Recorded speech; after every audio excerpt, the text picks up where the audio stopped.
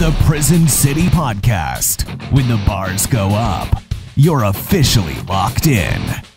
Welcome, ladies and gentlemen, to the Prison City Podcast. We got a big episode here for you today. A lot of stuff going on in Afghanistan and overseas and whatnot. We got the Corporal that's going to come on as a special guest here today and discuss some of those things.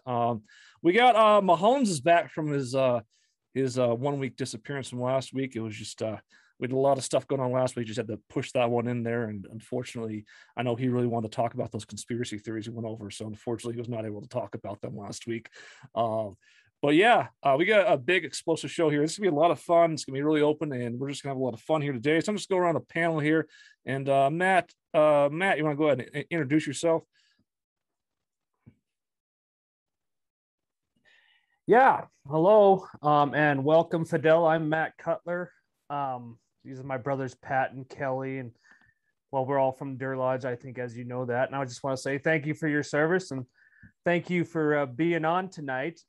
And it's, I think it's my first podcast with someone I have never met personally or don't know, which is pretty cool. Everyone else, you can kind of expose their secrets, but with someone new, I'm excited to hear your take on all these subjects, because you're a friend of Mike's. I know Mike has a lot of good things and interesting things to say. So I'm positive you're a good guy, and I can't wait to hear your take on some of these things. So let's round up them horses, Pat. Get it over with early. Let's run that wagon. So yeah, I forgot to introduce myself. My name's Patrick W. Cutler. I am the unofficial host of this podcast here, and I kind of produce things of the technology and whatnot. So yeah, now we'll go over to Kelly here. Yes, everyone, welcome. Usually this is the point where I get cut off, so let me know when the internet goes out, and that's the end of my opening intro there. I just want to say 24 podcasts, holy fucking shit. Just wanted to get a couple cuss words in there so our guest knows it's okay to cuss. All right, and Mahomes, is it okay to cuss? It is actually not. This is a family-friendly podcast. I'm not sure what Mike told you about, but this is, we gear this podcast towards like 7-8-year-old kids most of the time, and that's kind of our demographic. And I got to tell you, we're killing it. We probably have like 3 or 4 7 or 8-year-olds that listen right now, and that's a pretty big chunk of the market, specifically in Deer Lodge.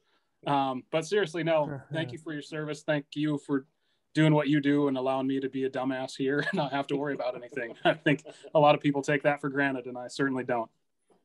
Definitely. Thanks, Mahomes. And then we're going to go. We got Mike Freeze back here, and he's going to kind of help introduce Corporal Fidel here for the show. So, Mike Freeze, what do you got to say for yourself?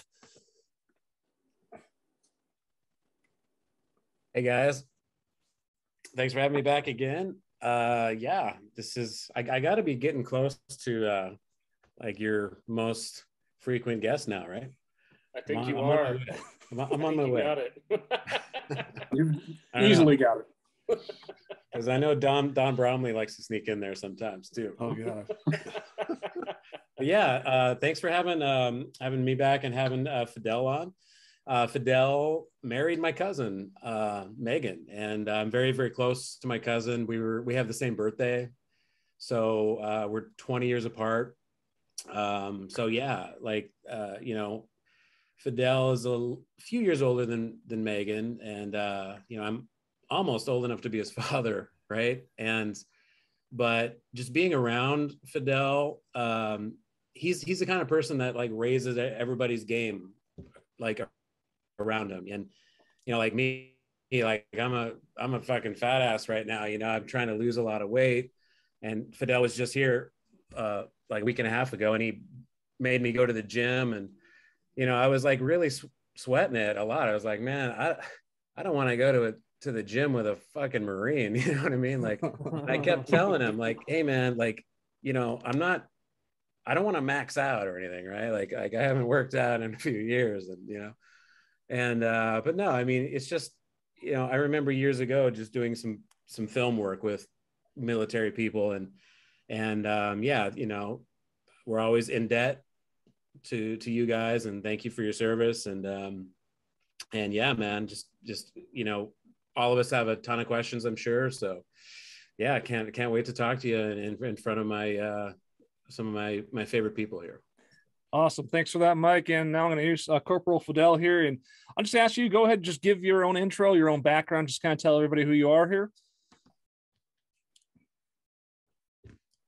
How's it going, gentlemen? Hey, well, officially, I just want to say thank you guys, and especially you, Patrick, to having me, to have the ability to become on the show. And I really appreciate your guys' support. But yeah, just to kick it off, my name is Fidel Munoz. I recently got out of the United States Marine Corps around November of last year. So I did 4 years in the infantry. It was a hell of a time. I served in 2nd Battalion, 4th Marines. Fucking go bastards. Yeah, and I'm really excited to talk about Afghanistan and really excited to meet you guys and just be able to hang out and shoot the shit. Yeah, this is going to be a lot of fun. So I'm not going to go controversial right at the bat. But from your perspective, would you say there is ever really a complete military coup to overturn the 2020 election results and rightfully give it to Trump? Well, do you mean like as in the military taking in control of the country with that? What do you mean by that? Yeah, I was reading this article online right after the results happened, and they're talking about what would have to happen for like a civil war to break out. And they're talking about the military would have to be split. Did you ever get a vibe from that, or do you think that would ever happen in the near future or anything like that over politics? Yeah, so from everything I viewed in the Marine Corps, I mean, all the way from the past were fucking Kim Jong-un's bitch ass. We were gonna have World War III, and everybody thought that was gonna happen three years ago. It all comes with the reality of the government, and more specifically, the military is for the people. And you think of any Marine, sailor, soldier, airman, they are all following orders. So in my honest opinion, I really don't think we could do that by ourselves, because the structure itself is to a point to where everything's like really strict.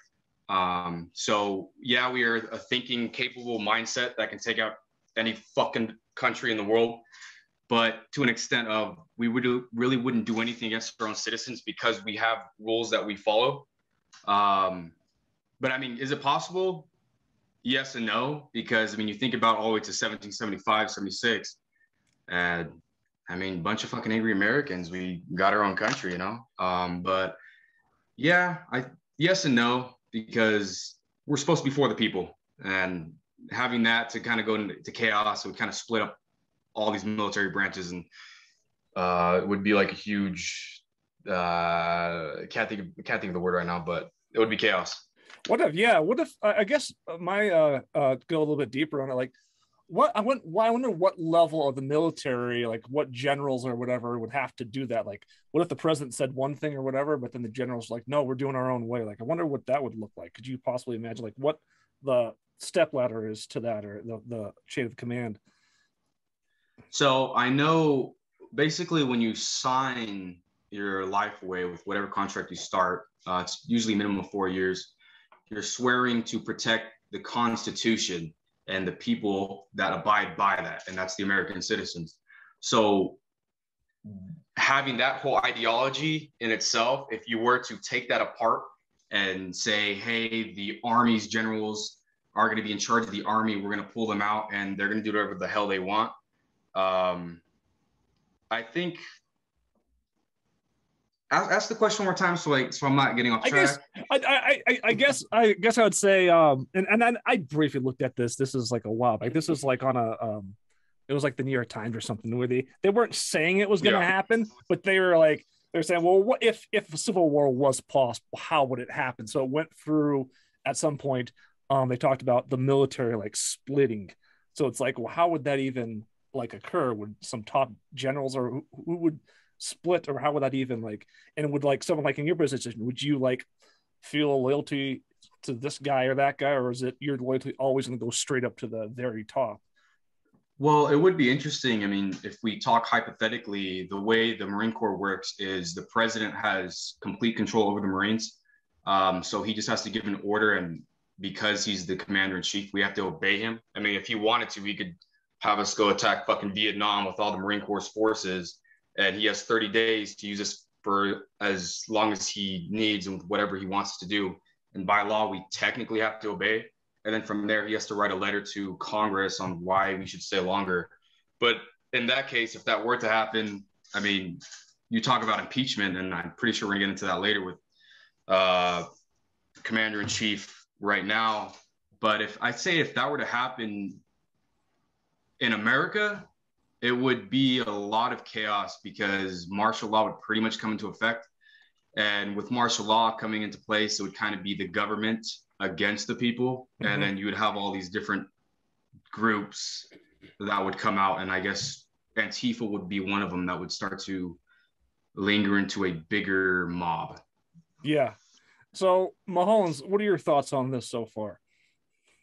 I'm gonna, like, whenever you start talking your conspiracy bullshit, I'm just gonna completely like go a different route. But it's actually not too different, and I think you kind of answered it.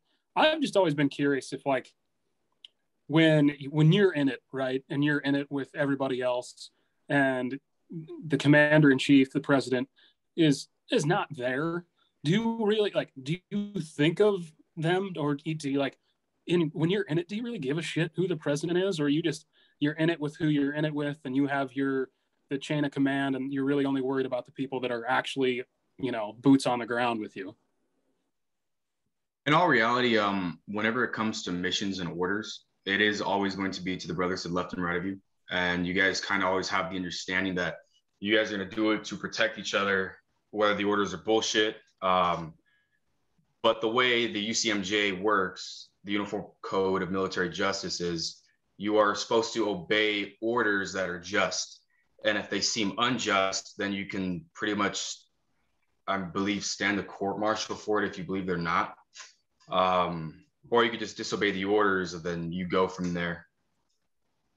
You just add on to what Mahomes said when you talked about, do you give a shit who the president is or not? Do you ever feel like there's a people like that you served with, that there is any type of political divide on anybody winning or losing an election? Like, people are really mad one way or the other, or how do you feel about, or how was that? So I would say whenever it comes to whoever the chief whenever a new chief comes in the charge for the military, it's kind of how is it going to affect our troops, and to an extent of, I could have my brother left and right, and one could be a diehard Republican and one could be a diehard Democrat. And the way the brotherhood works is you kind of have this common respect that I understand your beliefs and I'll let you believe them, and I understand your beliefs and I'll let you believe them. And we will never butt heads because we know there's nothing we can fucking do about it. You mm-hmm. just follow orders and then do as you're told and enjoy the time with the brothers. But yeah, I hope that answers your question. Yeah. And what that means too, Pat, is, if you were to ever join the Marines, the don't ask, don't tell is, good for you, buddy. Kelly, you want to weigh in? G-rated. Yeah, Mike, keep it G-rated, you motherfucking cocksucker. Hey. Sorry, you know what? I was gonna ask a political, how politics fall in the military, but Pat kind of hit on that. So I don't know. I'm interested. I'm interested in just basically listening to this episode. Interesting stuff, and we can jump into Afghanistan if you want, because I know very little about that. Just happened last week or whatnot, and I kind of am really, really interested in what the fuck your take is on that and what is going on. And I'm sure everybody listening is like, what is going on? Because there's about 50,000 different opinions and scenarios floating around out there. So just before we do that, I'm just more curious about, like, you as a person, and specifically, like, what made you enlist, right? Because obviously this stuff was going on, so you knew you were probably going to see some sort of action. So, like, how did that go? Like, what was your thought process and finally made you do, like, yeah, I'm doing this shit? Yeah. So when I was around, I think 16 or 17 in high school, I was a lot more towards my faith, because when you're young, you're easily influenced.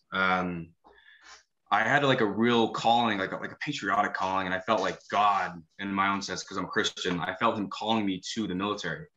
And with the way it worked with my family was, we didn't join the military, you know. I had a great grandfather and a couple uncles that served Vietnam, uh, Fallujah, all this crazy stuff. And I was never really close contact with them. So, I mean, becoming a grown ass man, my dad just came to me one day and he said, "Hey, what are you going to do in your life? Because time's ticking. You're going to have to get the hell out of my house. You're going to work or what?" So I actually was praying about it, and I just kind of felt like the Air Force, and it was pretty weird, you know, the Chair Force. I'm like, what?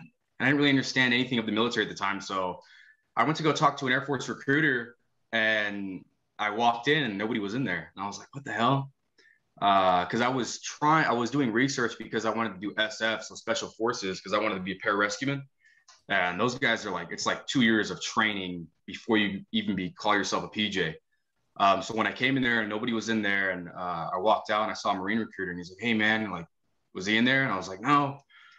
So I actually went inside the office, and I asked him a couple questions: how it works, how it's getting paid worked, what are the requirements. He had me take the ASVAB, and we just went from there. And I actually told my parents, I was like, "Hey, I'm joining the Marines."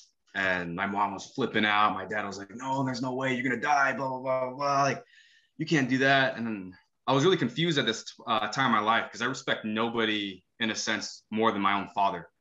So I was really confused, you know. I was like, "Oh, Dad, you told me like I got to get the hell out of here, and I really want to do something with my life. I don't want to just fucking flip burgers for a living, you know.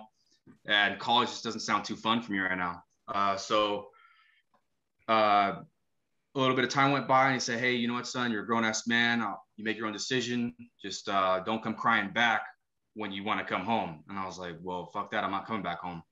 So I went to MEPS. I got the process done, and I went in as an open contract in the infantry because I wanted to do infantry. I wanted to do something where I was getting hands-on. I know it was definitely serving my country, and I wasn't just fucking typing on a computer. So about 2 weeks later, and this is like actually record timing because it doesn't happen, I think I'm fucking sitting down playing a video game, and I get a call from my recruiter, and he's like, "Hey man, like, you ready to go to boot camp?" And I was like, "What the fuck?" So I'm like, "Yeah, dude, yeah, I'm ready." He's like, "Be ready in 20 minutes." So I run upstairs, like, "Hey Dad, Mom." And my dad was asleep because he just got home from work. I was like, "I'm leaving, man." And it was pretty surreal for them. And they dropped me off with my ID and $20 in my pocket, and they gave me my folder, and they took me to Sacramento, and then I flew to San Diego, MCRD, the Marine Corps Recruit Depot, and the rest was history, man. So how was boot camp? I want to say like physically toughness, because I know some of us on here have played college football and went through winter conditioning and all that shit. So like physically, when you first got there, just going off your Mahoney's question, how was that physically when you first got there? Did that scare you away, or were you just like totally into it? No, actually, I was always kind of like a fitness freak. So in my honest opinion, the recruiting office really set us up for success because they would like slay us. We'd be running with ammo cans a couple miles. When you get to boot camp, it's physical, it really is, but it's more of a mental game on how long you can do it, because you technically will only fail if you give up on yourself. We would, after lunch, we would do a max set of pull-ups, and if the drill instructor wasn't happy, you do it. 4 times a week, you would be doing PT, and that'd be like 3 miles a day, ammo can lifts, pull-ups, just getting blasted, and I guess this is shark attacks or whatever, where they're just drilling you and getting on your face, making you push-ups, sit-ups, crunches, all that kind of stuff. But yeah, I mean, physically it was, I don't know, because to each their own, because some guys go in and then they're just passing through it. And the ones that are like passing through it, they really try to break you. But you have a lot of guys that are just thinking they're going to go in fat as fuck and they're just going to fly by. And those are the ones that get weeded out. And it's like next week you see them in their civilian clothes and they're fucking going back home because they couldn't make it. But you become bred, you know. If the drill instructors really don't like you, they'll make sure you're getting out of the fucking Marine Corps. They don't want you in. I do actually have a question now that I'm thinking about it. What is your consensus on what is your opinion on America right now, the United States? Are we standing on solid legs still? Because so many people think this country's more fucked up than it's ever been with the politics, the COVID, the splits, the race wars, everything. Are we still standing on solid legs with like the structure is there? We got nothing to worry about, or do we have something to worry about right now? In my honest opinion, I see America right now as a family that's constantly fighting, but at the end of the day, we still love each other. You think of the craziest families, that's the dad's an alcoholic, the mom's fucking addicted to drugs or something, and the children are always ditching school left and right. And then everybody comes to the reality of like, hey, we're still a family, we need to work this out. I would say America's kind of like that in a sense, because you have all these different political parties, these groups. And unfortunately, I would really blame social media platforms that really allows people to think that they have power when in reality they have no power, to like a voice to spread. And there's, in today's day and age, a lot of people are easily influenced, and it's really sad. The millennials are easily influenced, of all the generations right now. And it's how weak-minded are you going to be? Nobody wants to do their own research. America is pretty unstable in a sense of our, what's the word? It starts with a C. I can't think of the word right now, but basically how close we are. So I would, in my honest opinion, and it sounds like how can you say that? America needs another war, and that's going to wake everybody up.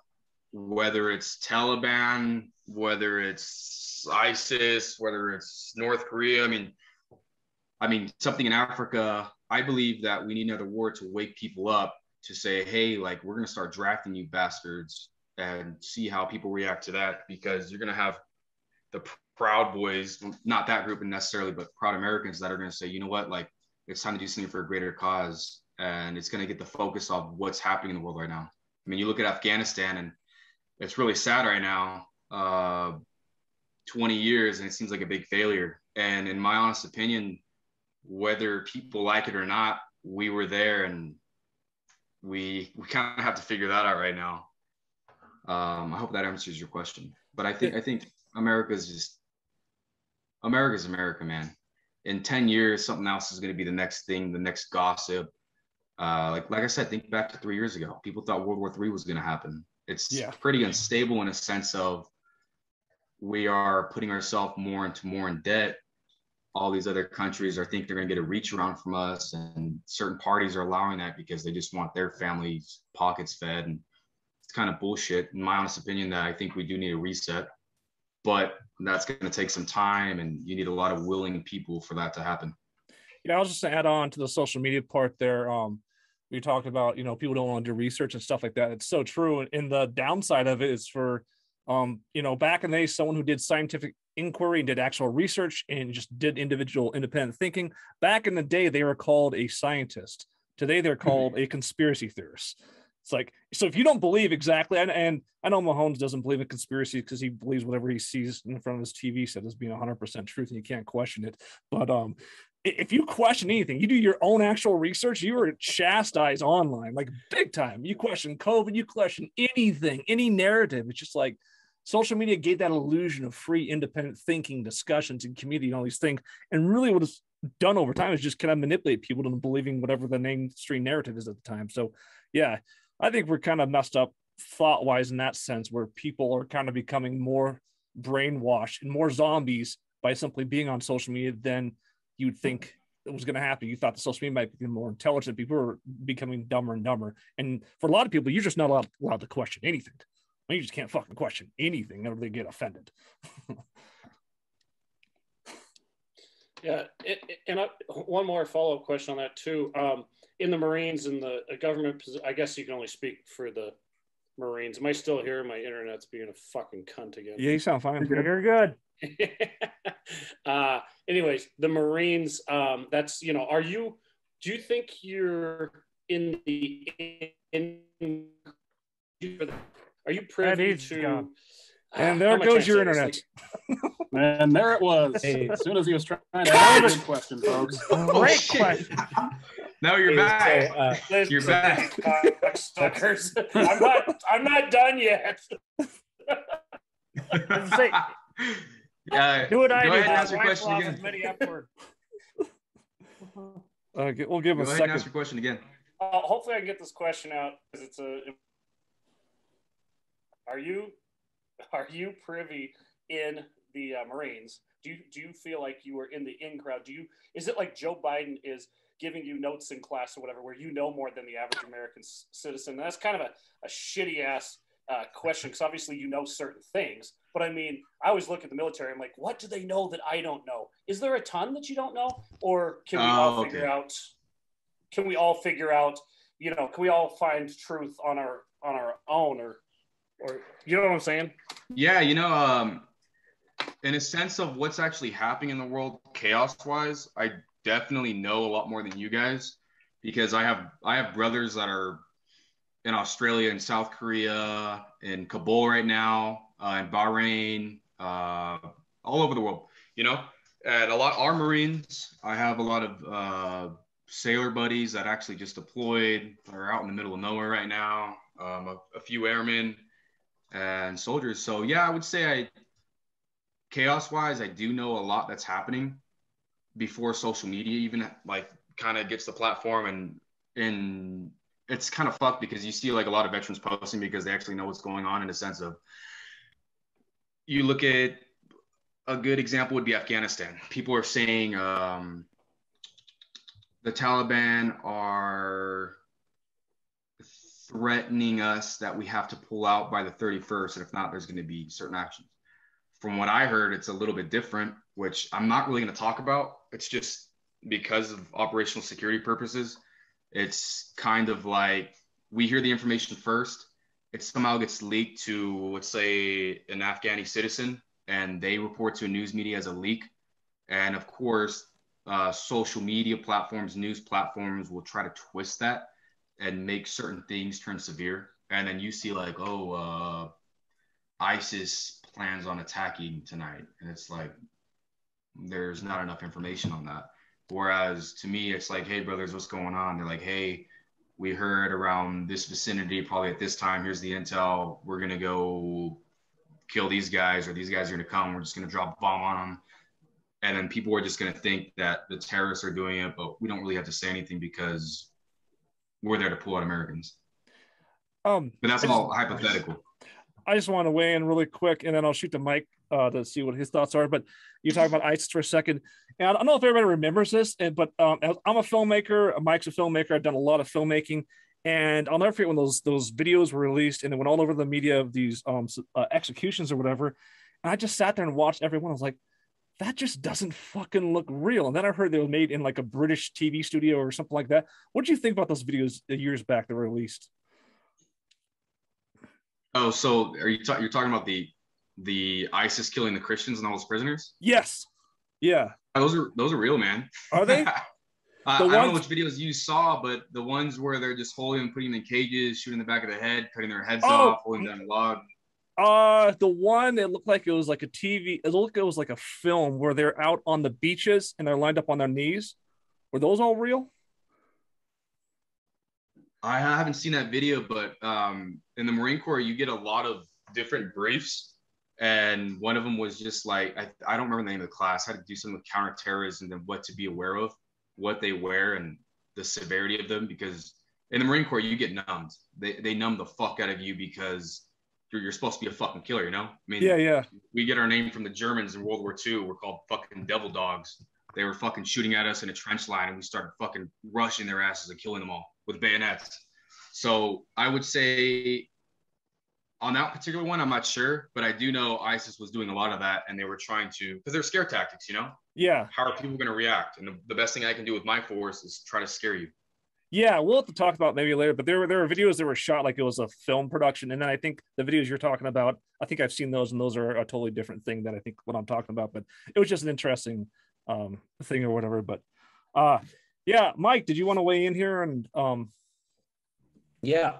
So Yeah, it's good that Fidel is keeping the security, because I know Prison City podcast is fucking huge in Afghanistan. So like you don't want to be leaking anything right now. About to be now. But yeah, I mean, I'm really, like Kelly said, I'm really enjoying just listening right now. But I do have one comment to make on something Mahoney asked earlier, mainly about, like, you know, the president of the United States, who he is, whatever. You know, I remember when Biden won and all that shit happened, like you all do, but I remember talking to Fidel about it. And, you know, at that time, Fidel, so he left the Marines to go to the US-Mexican border to be a border patrol agent. And so that's why Fidel left the Marines, is because he was on assignment at the US border. Like, one of his assignments was to be on the border patrol. And so, yeah, man, he's continuing to serve our country. But I wonder, Fidel, if you can just talk about that, because maybe that'll give people a little bit of perspective of the difference between Trump and Biden. Because with Trump, we were ramping up the wall, and it was our border security was strong, and it was almost overnight. With the Biden administration, like, currently you're stuck in New Mexico indefinitely, right, for like another 6 months, because like we don't know what the fuck is going on. Like, isn't the border crisis just insane right now under Biden? Yeah, so with that, in 2019 of February, we got the call that we were deploying to the Southern American border. And that was actually when Trump was in, we were the first group to go because all the shit that was happening. I got stationed by Imperial Beach, so right where the ocean lines in Southern California to the Mexican border. And I actually saw the wall get built. It was really interesting because at first it was just like a little 12-foot fuck off steel wall, like the ones that they put on the fucking tweaker houses. And it was like, dude, like, yeah, it was insane. It's like, what the fuck? Like, I didn't believe it. I've never been at the border. But it was interesting because when I went there, we actually saw it get built, and they built it pretty fucking fast. There are these, you guys can look up images. It's just these, they kind of look like a rusty color of like these huge 25, 30-foot steel beams that have like rebar. And man, American construction workers, they're fucking fast. They're good at their job. But it's from what I've seen there when Trump was in, it was slowing down. But it's a long topic to talk about. You have cartels. Cartels are in charge of smugglers groups. Smugglers groups are controlled within each section between 400 to 800 meters apart, going from east to west. These different smuggler groups offer different prices to different ethnics, Guatemalans, Nigerians, Egyptians, and they offer you these different prices to smuggle you. When you get smuggled, the way the laws were working that Trump was trying to stop was, if you are not our neighboring country ethnics, so if you're not a Canadian, you're not a Mexican, and you come in the country, as soon as your feet touch soil, you only have to say 3 words and you pretty much can claim asylum and you're free in the fucking country. And those 3 words are, I am scared. That's it. I am scared. And as soon as that happens, the Border Patrol agent has to come in. He pretty much, he takes you into the holding facility. They get all this paperwork. They try to see if you are a citizen of which country. And a lot of the times they shred that fucking paperwork. And America, what they do is they try to get in contact with this country and say, hey, do you know this citizen of your country? And they're like, no, we don't know him. So what we have to do is we have to take them in. And your tax dollars are going to be paying for their fucking medical, for their court due dates, all this crazy shit. And unfortunately, what was happening was, and Trump stopped it for a very short period of time, I'm pretty damn sure, they get released into America. They get fucking papers that say, hey, Mr. Bitch, here's fucking 60 days. We need you to show up to this court date. You're getting released into the country. 60 days and show up to this court date. Now, Fidel, is that called the catch and release? Was that like Obama's program? Yeah. Okay. And it's crazy. We're going to the border. That happens. They don't show up and they're just hiding in LA or other states, but LA is a pretty big fucking city to hide in because they got families there. Nothing against people like trying to get in my opinion. Like America you should be able to come in the country, but in today's day and age, I believe you should come in legally. Unfortunately, America's process to come in legally is slow as shit, but we don't know who the fuck's been coming in. It's crazy because these cartel groups want to make money by trafficking you inside, by smuggling you inside, and they didn't like when we showed up. I'll tell you that. When we were the first groups there and we got fucking posted, it was before the news started posting like, U.S. Marines are by the border. They really weren't happy with it. And some of my buddies, myself, we were getting shot at by the border. And it's like fucking crazy. But with Biden coming in now, I know that is all back in full effect. It's slowing everything down. I'm not going to get deep on it, but right now I'm in New Mexico because certain things are taking longer than they should be. And that's 100% definitely because Biden isn't under control. I wouldn't necessarily say he's the one signing the pencil, but he definitely has people in his party that have a ability to slow things down. And right now, we shouldn't even be focusing on Afghanistan in a sense of that shouldn't be our top priority, as it should though, because there are Americans there and no man should be left behind as an American. But we should be focusing on ourselves. So Fidel, I was just going to bring up a point there, how sometimes adoption, you say you have two people, and I'm going to compare this to what you were saying, how adoption, two people can't have kids. So it's so hard to get a kid, months and months of whatever, going through this bullshit, trying to do it legally. Then you have anyone out there, with a high sperm count can knock up whatever chick and doesn't matter where their kid goes. I kind of compare that to people trying to get into this country legally. Like we have an aunt in South Africa trying to get over here, and I don't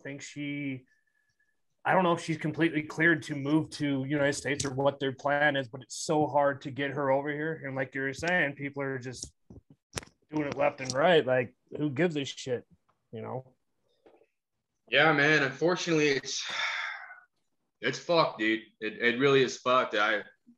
I wish Trump would have had another 4 years because we were really making progress with trying to figure out a system on how to properly get everybody in and documented. So I'm really sorry. You said your aunt? Yeah. It's yeah, I'm sorry, man. I hope the best for her, but I know that shit could take up to 2 years from what I've heard. The last I've heard. It was they had COVID related stuff, travel restrictions too, that like shut down. Yeah, that's true as well. Also, but I don't know if she actually ever got. I mean, did she become an American? I mean, did we hear that this summer? Which aunt are we talking about? Robin from that's South Africa. Yeah, well, okay, she might be a citizen now, but the point of the matter is she's been trying to do this shit for, you say 2 years, she's been trying to do this for like fucking forever, like years and years and years, and she might not even be there yet, but if she is, it's still taken her, since she's been married to my uncle, which is, what, 10 fucking years, 15 years, something crazy. Yeah, man, the border crisis it's hell, and it needs to be fixed soon. And it's really unfortunate how, they gave fucking bitch ass Kamala, they gave her the fucking reins, and she's that's Mrs. Bitch. Yeah, it's ridiculous. But just because you're a minority first female vice president, no, you have the fucking title, do your fucking job. Yeah. So just one more thing on the border. Is it, and maybe you've already answered it, but if you want to go further on it, is it as chaotic as we are hearing as citizens, as civilians, or is that overblown, or is it worse? For when I got there I guess a year and a half ago, it wasn't what the news was portraying it as. Now I can't necessarily tell you. I know we're still over there Marine-wise, so I could probably ask around, but it was never women and children. This is really sad. The only woman and child I saw at the border, and I was down there for 5 months. We were on a patrol, and there was this. I forget the name of the canal, but there's a canal. We have natural laws in this country with our neighboring countries that allows natural water to flow out of the river into the ocean. So Mexico has this huge canal that travels into our country. It's by Imperial Beach. And she was pushing a stroller with a baby in it on this canal. And the canal's completely empty. And we're going up there with an agent, and she's talking in Spanish, and she's basically saying, like, I need to get across. Me and my baby need to get across. And she was completely high. It was insane. And you're not supposed to cross the border, but when you do, you get apprehended, you get detained. And she ended up getting detained. Our main priority is to make sure the child is okay, because unfortunately the child has no say in it. We go to check the baby, and the baby's white as shit. And you look, and the baby's dead. It had like a huge pack of cocaine inside the baby's sternum from its lower section, and it was sewed on. And it's like fucking evil, dude. And that's what I saw. And all my brothers going down from east to west along the border, we didn't see any women and children. It was always men. And if you did see a woman, she was half starved and she was psycho on drugs because she was probably getting raped. But she wasn't Mexican. She was probably like an Indian or an Egyptian. But those were really rare cases. All men. And sadly, that's not the first time we've ever heard a story like that, about a baby just being pumped full of, drugs, dead. I've heard that since I was a kid. So, I mean, that must happen all the fucking time, unfortunately. Yeah. Here's another one. And you see this sometimes in like TV shows or whatever. So I'm not so much truth there is to this, but are there people that work down along the border where they go down to Mexico or whatever, and they just find immigrants or whatever that just want to cross in the United States, and they load them up in like big vans or whatever and take them across, and then they like abuse them or whatever? Does that happen quite often? Or I haven't heard anything about that, but I wouldn't say that's far-fetched at all. I'm pretty sure that could easily happen, I mean, we still have smugglers, people that are smuggling people illegally for slavery inside of America. So yeah, I do think it's possible. I just haven't heard anything specific. Yeah, one of the sickest things, and it doesn't really happen necessarily at the border, but probably does at the same time, but they'll do these ads, they'll do these ads in these foreign newspapers or whatever to come work in American stuff, and then they get to America and they just turn them into fucking sex slaves because they don't know the language, they don't know what they're doing. It's just like really pretty. The sex slave market in America is pretty fucked up still. It's really bad. Yeah. Hey, Fidel, do you see with social media, and now we're in like internet 5.0, how there's this, Trump wants to close the borders, and then Biden wants to let everybody in because the Democrat want to import voters, right? But a lot of this is just theater, because obviously there's like way more shit going on with drugs and like cartels, and these are like mafia. This is like gangster shit, right? And so like it's not as simple as just importing voters. So like my question is, with social media, as we advance in the internet, do you see people starting to realize that and just maybe starting to pump the brakes on the kids in cages, right? Like, remember how they were trying to frame Trump for that, but it was like those fucking pictures were from the Obama administration. Yeah. And so like as the internet goes on, we all kind of know that now, and it's like at some point, do you think that people are going to start realizing more truths about the border, or is it always going to be Democrats are importing voters and Republicans are heartless and they don't care about women and children? I would say the unfortunate side to this would be all reality shit's going to stay the same. I don't think people are going to really open their eyes. People want to see what they want to see, and they believe what they want to believe. The lefts are pushing for whatever they want, and they're getting it. And the fucking right, they're a bunch of pussies right now. They're not doing shit because they want to be comfortable too. And that's just the end of it. It's unfortunate. So I don't really see Americans opening their eyes in a sense. You're not going to have the next Jesus Christ coming in and saying, hey, this is happening. We're going to fucking fix it right now. It's not going to happen. Yeah. What, from your perspective, what country do you think is the biggest threat to America right now? I'd say China. China being that they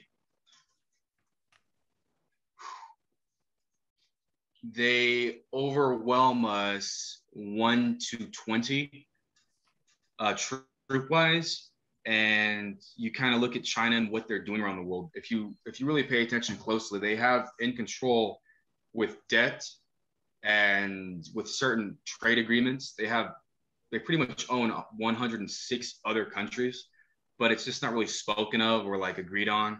But these countries are completely in debt to China, and China is giving them the go-ahead to do whatever they want and control their government, so long as they have a trade agreement and know that they would be agreeing with China. I wouldn't really say to a non-aggression pact, but more in a sense of if shit hits the fan, they're going to be siding with them. They are definitely a big head right now. Yeah, and one thing that I heard, I don't know where I saw this at, but it was something along the lines where China's never actually physically started a war before, but the game they're playing is way more powerful than actually starting a war. Yeah, I would say like the Chinese are smart in a sense of they know how to get what they want without really having to move a finger. They are definitely in towards the long end of the game with whatever that may be. World War III with force on fours. If we fucking destroyed our world to the end of who has the last bit of resources, if all countries go to chaos, who's going to be supremely in charge? You think about like, I forget his name, but communism and dictators literally existed all around the world before 1775 and older or younger. So all that has been controlled by all these huge dictators and communists. And so when we came into the game and started growing in power, it was kind of like, okay, they got their wake-up call in a sense of we need to start getting more capital around the world because this country is a huge belief to other countries and they're going to start sustaining power. And we are still, and I believe will always be the strongest force in the world right now. Fuck yeah, Fidel. And again, thank you for your service. And this is absolutely like, these people that hate America, man, like, just Arnold Schwarzenegger the other day. I mean, you guys probably heard this shit, this, screw your freedoms, screw your freedoms. It's like, fuck you, man. I mean, and dude, like, I mean, I love Arnold. Everybody does, right? And it's just like, but like America just made him possible. Like there is no NFL or NBA in fucking Saudi Arabia or Iran. It's like America, what Fidel was just saying, that communism is actually the world norm. I mean, whether it's communism or fascism or it's like we are a new country and we absolutely need to protect our freedoms. And with this COVID regime, and I know we don't want to get into that, right, Pat? Yeah. But I mean, it's like our freedoms are absolutely being just picked off. And what Fidel is saying about China and the way they play the long game, I mean, they just come in and buy up everything, whether it's Hollywood or just California. And, a buddy of mine at work thinks that if we ever do have a civil war, it'll basically be China and or Russia that comes in and says, okay, well, we will help you with your civil unrest. And then we'll just break apart like the Soviet Union and they'll just start buying us up. And that's how they're playing it. And what Fidel's saying is they're absolutely concerned about this freedom thing, and they play the long game, and it's a very generational thing. And they've been sitting back for hundreds of years now going, yeah, like let's get in this capitalism game. Let's try to, buy them out. And yeah, man. And this is, we're just in such an amplified time in world history, Yeah, Mike. And actually right there, I want to jump in and go towards more of what's happening in Afghanistan right now. So from what you're saying, you look at America and other countries look at America, and so long as they aren't the heavy communist countries, everybody loves Americans. They love what we stand for.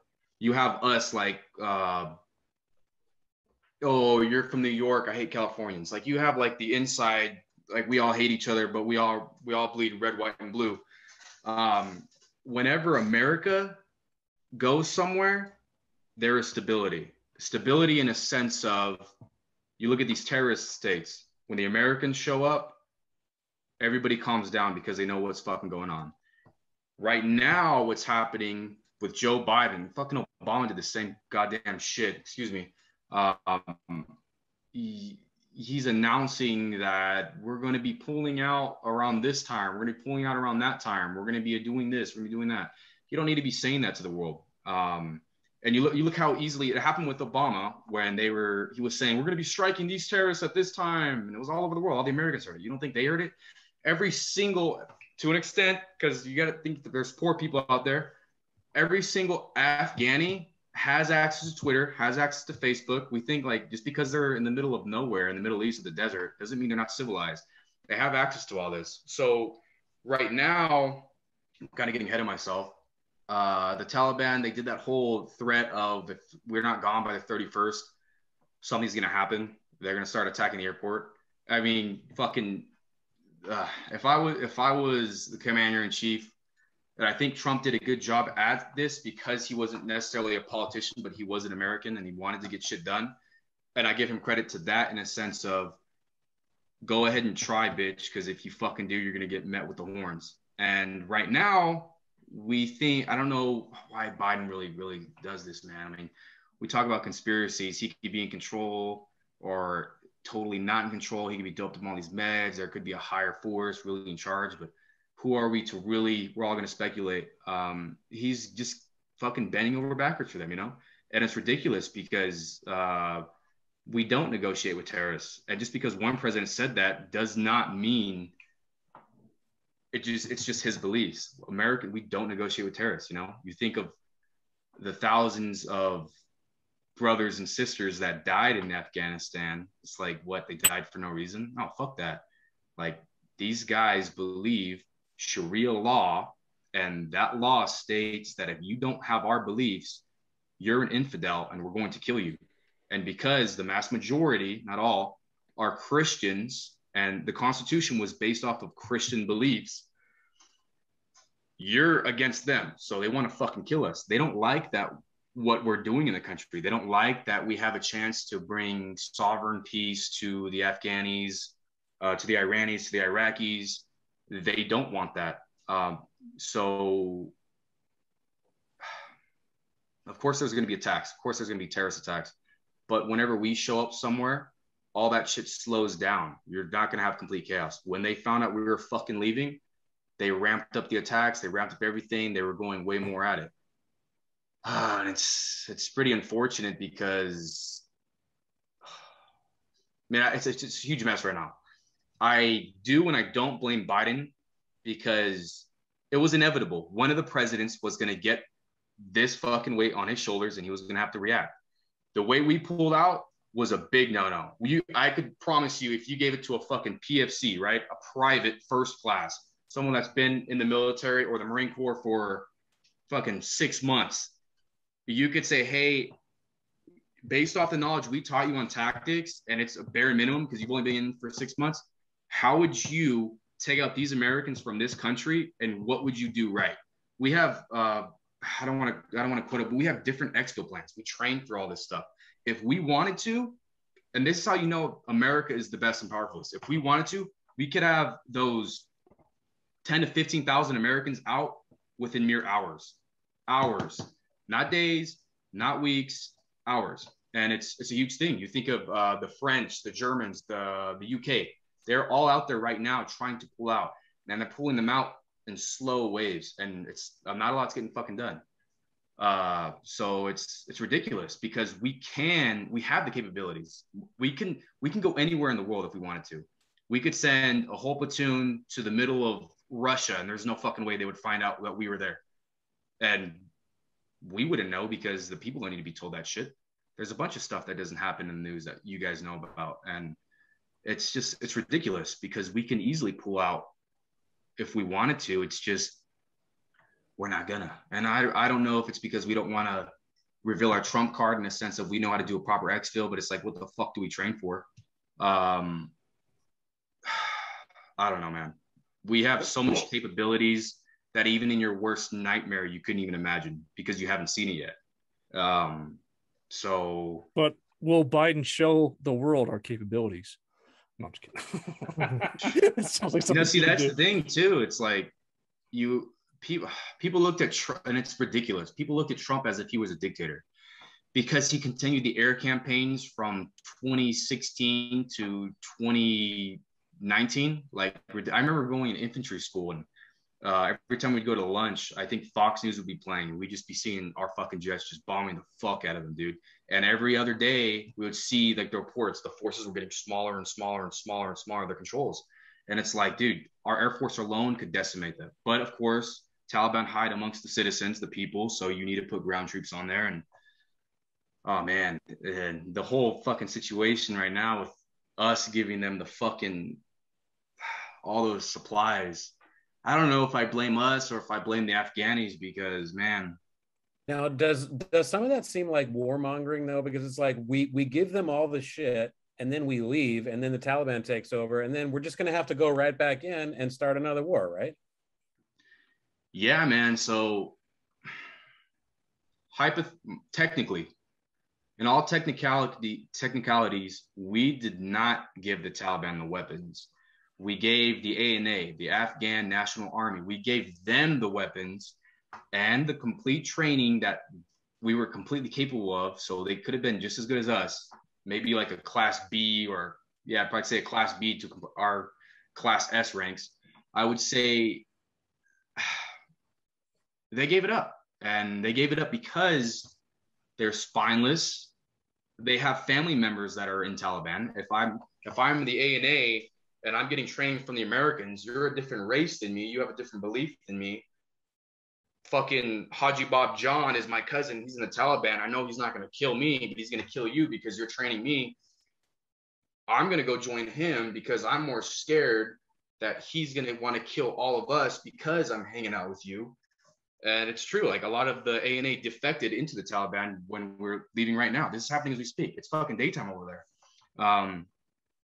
So yeah, we gave it to the ANA, and the ANA were a bunch of pussies. They dropped their guns and they fled. We gave them the biggest fucking, I forget the name of the base that we had, but when we pulled out of that base, we gave it to the ANA. They didn't even fight for it.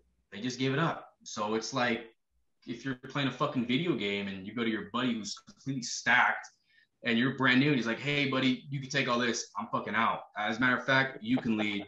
It's all you, man. And it's like, what the fuck, dude? Like, and it's ridiculous, you know?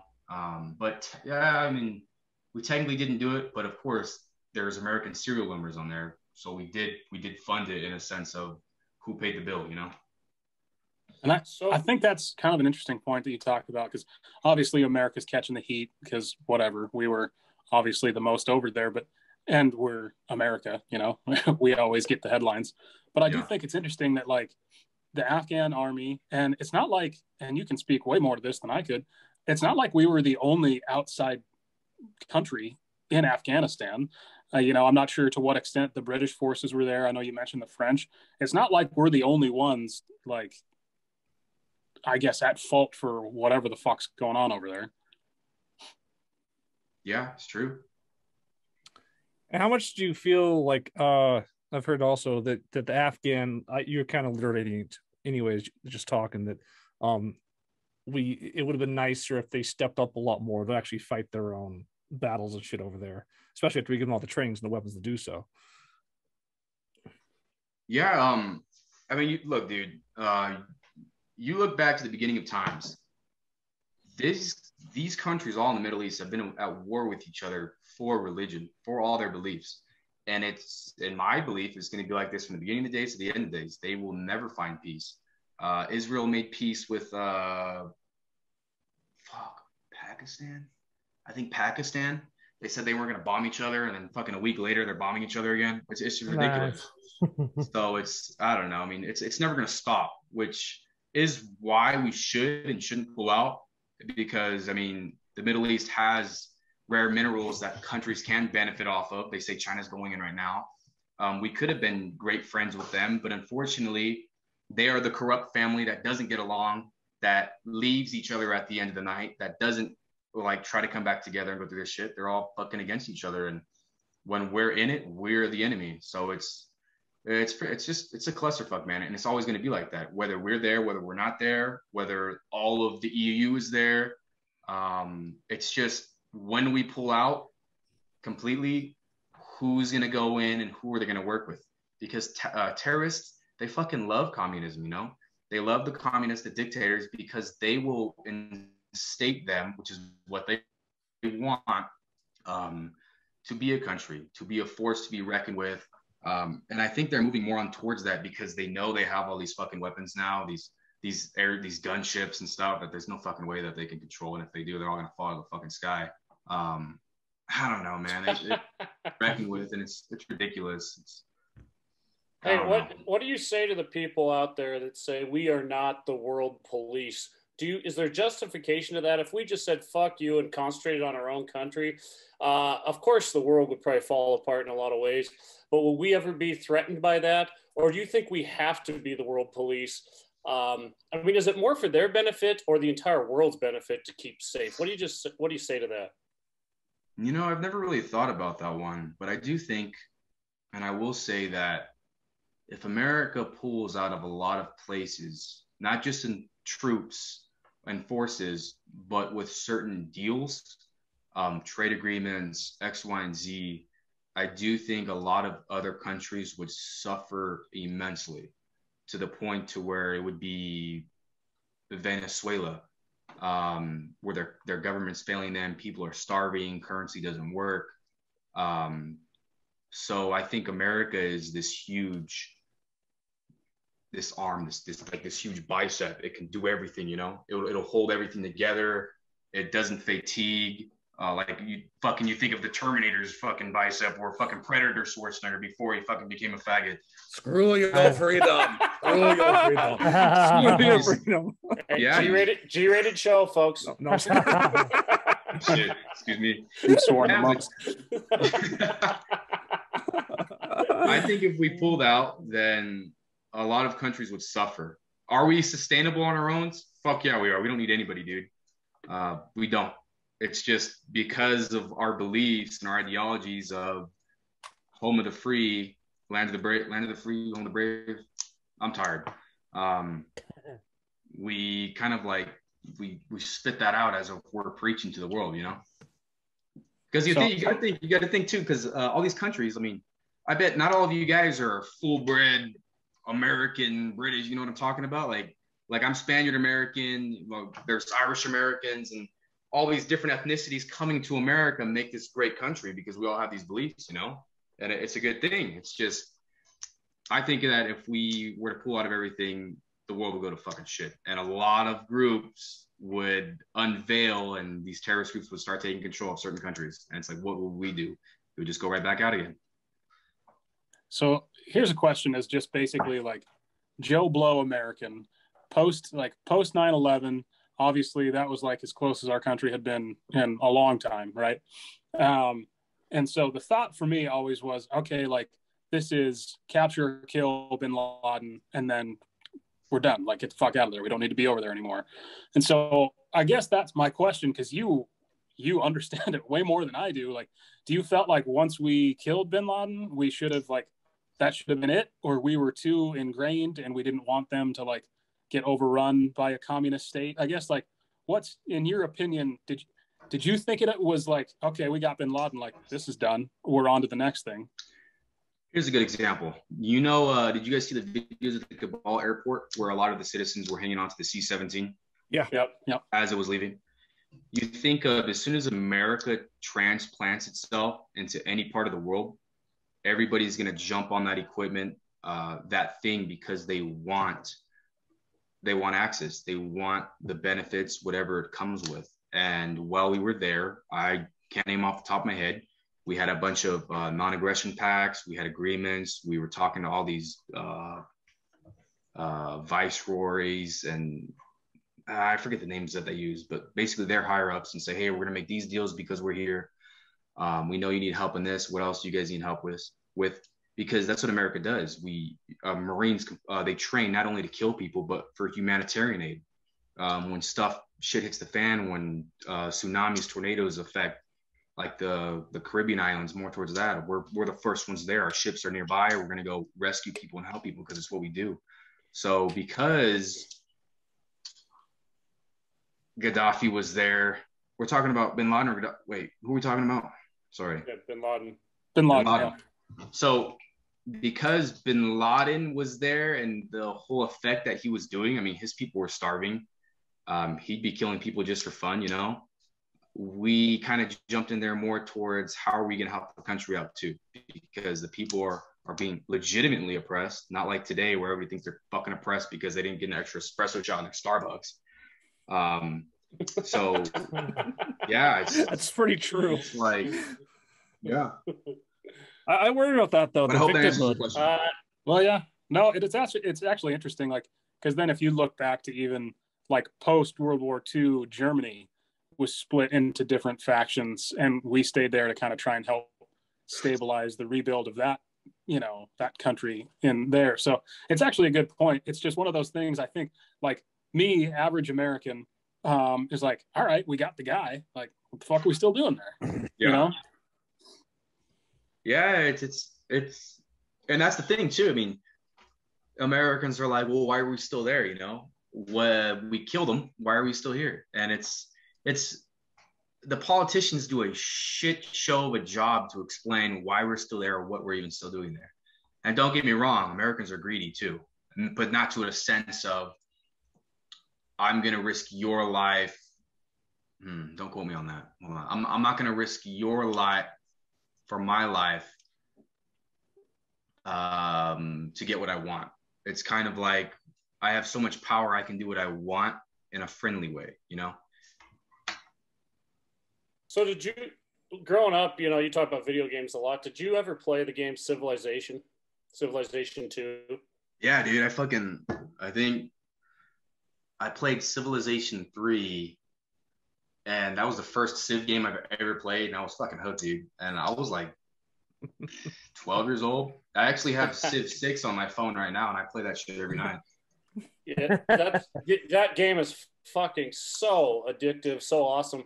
And everything that you say, you know, when you're talking about the bicep of the world, that kind of reminds me of that game, you know. You go in there and you're not necessarily, I guess you're trying to take over everyone else. But I mean, if it's in the name of freedom, though, you're working your ass off, and then they're taking your village, then you're taking it back. And it just seems like until the world is 100% completely at peace, just like that game, you constantly have a mission to do. You constantly have to hold, you know, a grasp. You have to hold on to that end of the tug of war. And it just reminds me of that game so fucking much from what you just said. Yeah, it definitely does in a sense. I wish they would put a game mode to where you could have, say, 8 to 12 settlers, and then you would start your own, like obviously your city-state or your cities, and then you would have to manage them more than trying to conquer others. But I'm pretty sure there's other video games for that. But yeah, I can get more on that. I mean, China thinks that they're doing that right now. Like, oh, we could conquer the whole world if we wanted to, and because we own everything, we're gonna have world peace. In a reality, it couldn't happen, you know, because different ideologies and beliefs, and everybody would have to get on the same train and believe it, you know. Yeah, and you're constantly moving Marines into your cities. You're constantly moving in your battleships, anything to protect those cities. It just feels like the way the world is, where we got to do this constantly, but guess what? You know, there is more world peace because of that, you know. So what you just going off what you're saying, basically in that game, and I think is how a lot of, or at least some people in this country think, like you're either the attacker or you're the attackee. Yeah. You know what I'm saying? Mm-hmm. In America, you know, you've been talking about it all night. As America, we feel like, oh shit, there's no problem that we can't solve because we are America, you know. And you're constantly attacking people, but once you get a hold of those cities, you're constantly defending those cities too, which is what it sounds like America. And you're pleasing them and making sure that everyone's happy, or at least everyone's got money and food. Yeah, you're exactly right. No, exactly. Yeah. In the new Civ 6, one of the best strategies is to boycott Patrick Cutler. I mean, you can leverage off of that. He's on shoulder. No, I was gonna wear that shirt tonight. I totally forgot. We got to get the Corporal shirts. That's your Yes. going away prize for Absolutely. being on the podcast. We got to get that. We got to get Fidel, that boycott. I got one right here for you. I'll send you Oh, out once I get shit. your address. Yeah. Okay.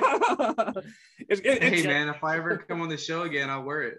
yeah. We got 2 floating around LA if you get one. yeah, you should send it to your Marines in Afghanistan, and then Patrick can be fucking worldwide. That would be No, so actually, funny to see yeah, I didn't him think like about that in a one. different country. Yeah, I'll bring it up on their downtime. Maybe they'd watch. Hey, Yeah. Hey, you know, I one have of those, go ahead. go ahead, Mike. I was just going to say one of those Afghans that stole the Black Hawk helicopters. Wouldn't that be funny? They're wearing a boycott Pat colored t-shirt.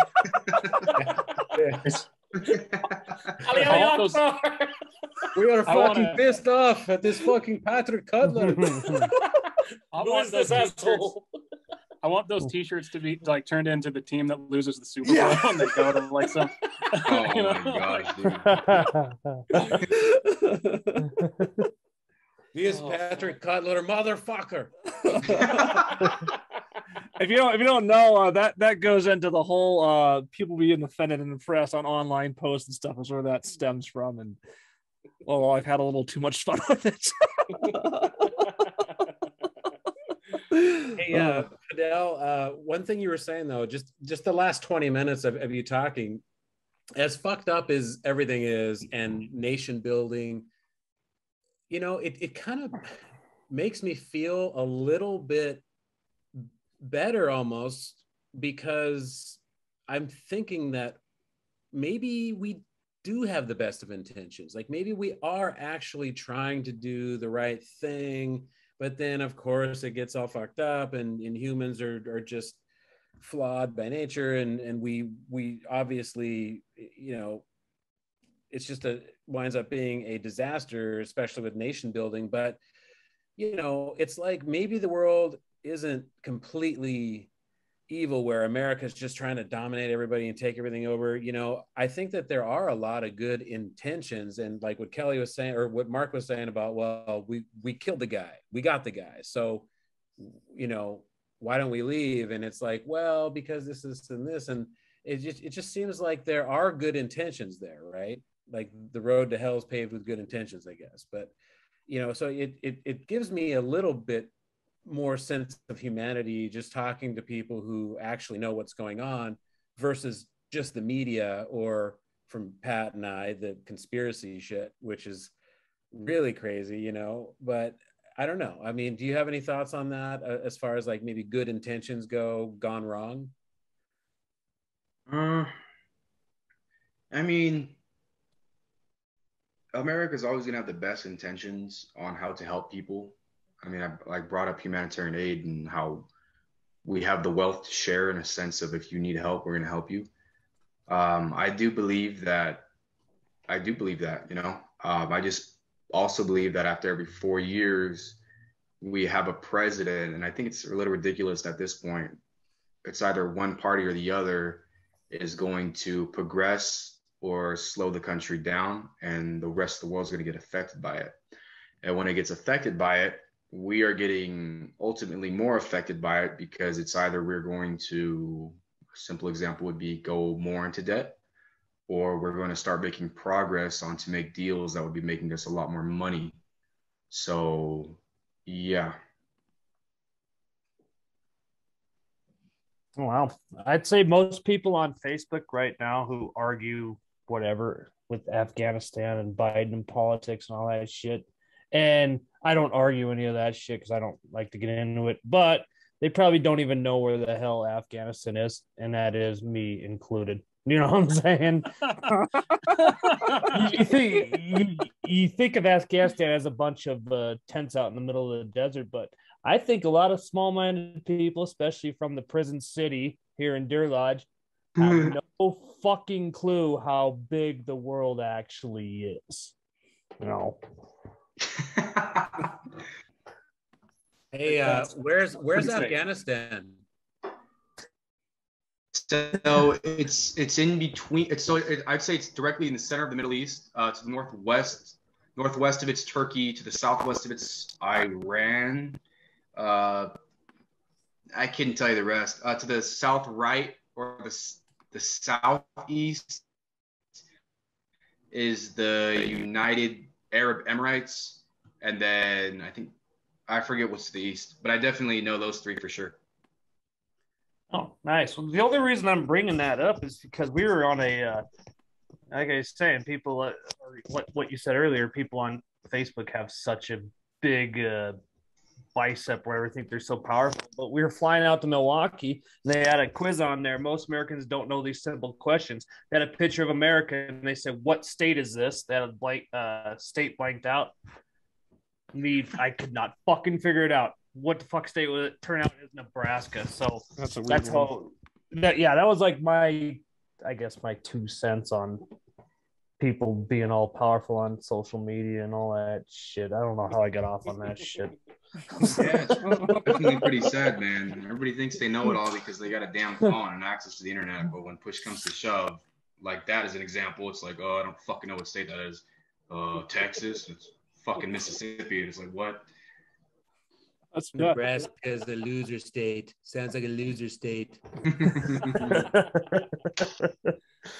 That's a weird one because you look at that area because the states they look pretty similar. Nebraska would be kind of a weird one to get just looking at it like that. Yeah. Where like Montana, Idaho, Washington, California the is basically just a picture of a huge vagina, so that's pretty easy to get. So hey Pat, I actually have a question for you. What is your thoughts, like your personal thoughts on the Kabul airport right now? And I mean, shit, us pulling out now. I mean, I haven't followed it completely. It's I've seen a lot of fucked up shit happen there or whatever, but I don't know. After listening to this podcast so far and hearing everything you had to say and everything, I've been my life in most of the last 10 years or whatever, I've been more of a pacifist where I just don't really believe in a lot of the wars we're in or whatnot, kind of like Mike. But now you can kind of see, and once you understand how important it is to hold these points, these embassies and these different strategic locations, kind of becomes clear, that you should really think. I have to go back to your point of politicians just doing a really fucking shitty job of explaining why we're in these places. Because like you listen to a politician and they can't fucking explain why they're in there, and that's the problem with politics, I would say, in America in general, because it's slogans, and they do this thing, and they say why Trump is so good as a politician, because if you can break your words down to where like a third grader could understand it, whoever can do that the best is going to win the election. So they never actually explain anything of substance. And I would say that's where I probably get a little bit misguided in a lot of things. But yeah, I don't know. It's crazy. The situation there in Kabul is really fucking crazy. Yeah.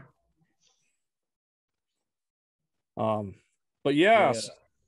I think it's really interesting too, like how well, first of all, we're approaching the 20th anniversary of 9/11, right? And so there's a lot of talk about, well, they wanted to do this on the 20th anniversary of 9/11, and and what are we going to do if there's another fucking terrorist attack, right? Like, I mean, because that's just going to mean instant war, right? So it's like, whatever happens is in the future. I mean,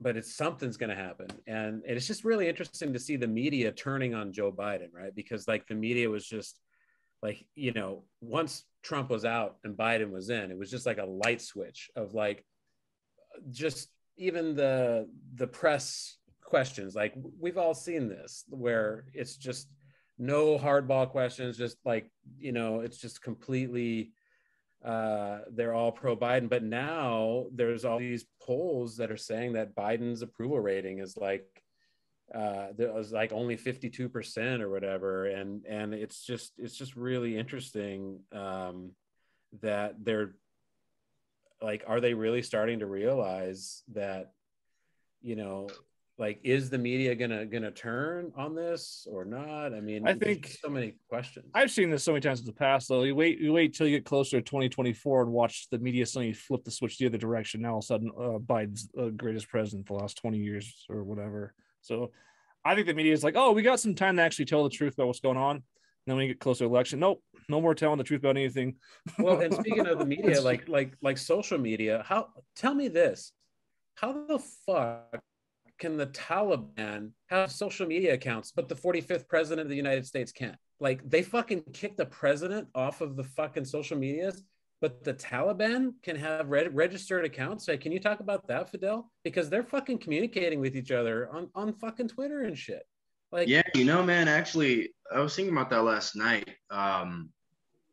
It's ridiculous because this is how you know, like, in conspiracies is all these thoughts that are made up to something that it could be possible, and all the facts are lining up, and it could make sense, but we don't have a fact. So I would say this would go more towards it, but also in a sense of these Twitter guys, they're definitely all paid off, and it's ridiculous because if who invented Twitter? Was it an American? So the backstory. Jack Dorsey. Yeah, I follow the backstory just a little bit. Jack Dorsey invented. He's kind of found. I like Jack Dorsey better than Mark Zuckerberg, honestly, because I think Jack Dorsey believes in Bitcoin. He's a very legit guy. The problem is you need capital, venture capitalists to fund these things before you know you're answering to a board. So basically, what happened was Jack Dorsey has to answer to this fucking Twitter board. The board basically said you got to kick off number 45 off his account. That's basically what happened.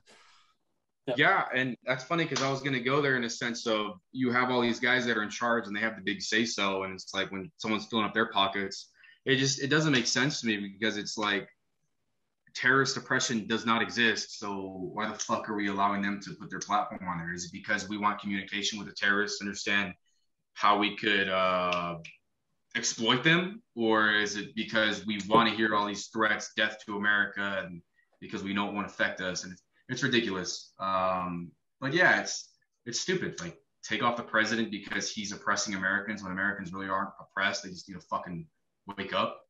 Or, man, it's stupid. I think that's a good point though to make, is if you have like terrorist type groups on Twitter or whatever, and say, I don't know what the hell they're trying to follow, but they're way fucking easier for the U.S. government to track if they're doing it out there in the open than if they're doing these encrypted other apps they can use. Yeah, I mean, we definitely have the capabilities to track any phone and everything. We do a lot of airstrikes based off of phone tracking. It's like, hey, we got intel that this is this guy's phone, and this guy wrote down the numbers on the back of the phone, and they just traced this call. It turns out he's at this fucking weapons depot. We use the satellite. What are we going to do? All right, well, here's the brief, boys. We're getting a mission in the next 06 hours. We're going to go drop a bomb on this fucking depot. So, yeah, I mean, I guess it could be to good use. I just don't know if fucking Twitter's one of them that's used. Fidel, didn't you tell me that some Taliban terrorists have been texting you to try to like get you to fucking, like, what? Can you explain what? Yeah, what so I mean, this actually it happened pretty much once I became a Marine, you know? I mean, I think I kind of call myself out when I put like on my social media platforms that I'm a Marine, but I have everything private in the sense of that nobody can message me unless I approve it. And that's on all my platforms. But yeah, I mean, every now I would be getting it a lot a couple years ago, but it started ramping up actually most recently. And I think it's because I've been posting about it. So, you know how there's the algorithms when you post, you put the hashtags, it comes up on other accounts, other people can see it. But yeah, I've just been getting a lot of requests or follow requests and message requests. And it's basically just saying like, death to America, or fuck you, American, or... So they're trying to get you to turn on your country because you're... Yeah, it's ridiculous. I mean, we all agree and understand that they have complete access to the internet. They can access anything, and I just get all these follow requests and like these broken English, like come fight me, come to Afghanistan, come to Iran. You want to mess with us, or die Christian, or motherfucker. You should text him back. You should text him boycott Patrick Cutler and see what he fucking says. Dude, I don't know, man. They might YouTube his ass and look at him, and they might see my fucking face. Hey, what about and going again on the social media stuff? You remember ISIS? They recruited people off of fucking Twitter and shit. And had two young girls, smoking fucking hot, went over and fought with ISIS, and they ended up getting killed or whatever. But they're super fucking hot. That was all I wanted to say. Oh shit! I didn't think about this. Is gonna be on YouTube, right? Yeah. Hey, Taliban, if you're watching this, fuck you, Taliban. Well, fuck goat. You're about to get fucking bombed, you dumb bitch cunt. Fuck Taliban. Fuck ISIS too. Hey, Fidel, this is G-rated. Just to remind you again. Oh shit. Hey, I want to launch a question. I know Mahomes wanted to ask all night. Did we actually land on the moon? Oh shit. Dude, I don't even know, man. I mean, I hear my wife talk about it. I hear Mike talk about it. I think we did. I don't think we would bullshit that, you know? I mean, you think like it was this whole space race. Why would we lie about going to the moon, you know? I mean, you guys say, I mean, Mike and Megan have said like, oh, these conspiracies, that we don't have the technology to go there now with the fucking stuff we did 10 years ago. I mean, like, I don't know. I'm pretty sure we did. You guys look at all the fucking shit that's like the technology of fucking Elon's space shuttles that are going up and down. I mean, I do think we did, you know? Why would we lie about that? I think my perspective is, and I'm just questioning it. I think that there's a lot of stuff with the first moon landing that you can really look at as being pretty questionable at the time. But my perspective is I do think we eventually got to the moon. I just don't know if it was that very first one, because I would say, and we're gonna do a whole episode on this actually eventually, but with Elon Musk trying to, I know Mahomes is interested in that. With Elon Musk trying to get the Mars, it's like, would he be able to do that if we haven't at least landed on the moon? So I don't know. I think it's interesting to talk about. And we're gonna have a big episode of that come up. You're gonna have a lot of left on that. We are having a detailed episode coming up, filmed in high definition, and but you know, like, hey, we can't even pull out of the fucking Afghanistan, you know, in 2021. Yeah, we're playing golf on the fucking moon, right? Like, get the fuck out of here. Like, all I'm gonna say, I'm not entirely sure how those two things relate to each other, but sure, I follow your logic. Sure. I would say there's a big difference between man's success as an evolving with going to Mars and politicians improperly fucking busting their load and jizzing all over Afghanistan the wrong way, you know? But yeah, I'd be so down to hear about this high definition thing you guys are talking about. You're gonna hear about it for sure. So Fidel, apparently you've never seen The Shining. I'm just joking, man. No, I haven't seen it. It's a scary movie, right? I haven't seen it. No, it's about the moon landing 100%. Oh, I say watch the circle the wagons. I say watch the documentary. There's Mahoney. Oh yeah, welcome back, man. Where did you go? Yeah. My phone's dying. Actually, I've been here the whole time. You know, you look like one of my Marines. His name is Robinette. You look like your face looks exactly like him, man. When I saw you, I was like, is that fucking Robinette? Must be a good-looking guy. Yeah, he is. He actually fucking does TikTok. He's like a bodybuilder, dude. He has like all the bitches on. Yeah. I just got on TikTok. I must just look like him by the face because I'm not a fucking bodybuilder. You were into CrossFit for a while, weren't you, Mahoney? No, never. What about TikTok, Mahoney? I don't have TikTok your football either. career, Mahoney. You had an amazing football career. Amazing is a stretch. I was better than average for where I was. Fuck yeah, American sport, right? Oh yeah. Well, I'll tell you what. If Afghanistan wanted to line up and play 11-on-11 football, we would beat the fuck out of them. Fuck yeah, we would. Fuck yeah, we would. See, now we're joking, but why don't we do shit like that? I mean, why not? Like, why not just say, hey, man, like, this is what we're gonna do, and I don't know, Twitter is just gonna fucking ban all Twitter in all of Afghanistan just for like 2 years, and let's fucking have them play football, and let's have them fucking, you know, then we play their fucking sport. Like we throw rocks at each other, right? Oh my God. I mean, I don't know. I mean, that'd be something. I don't know if it'd get fucking country peace, but I mean, it's possible. What about Afghan versus US golf tournament on the moon? Oh fuck Yeah. yeah. I think the aliens would win that one. Well, I don't know, Patrick. You know, we already know that they can, like, you know, go to the moon and stick the landing on the first try. So we know that they could easily get up there, and, you know, and there's no advantage to being up on the moon, by the way. Why haven't we gone back? Why haven't we put any fucking buildings up there? You know, I don't know. Oh, Hey, Mike. I'll be right back. Mike, I watched a video today on Facebook where they threw a car off this building and built a trampoline, and the trampoline actually lifted the car up, and the trampoline didn't break, and that was the goal of the video. So now I think anything's possible. I think we landed on the moon.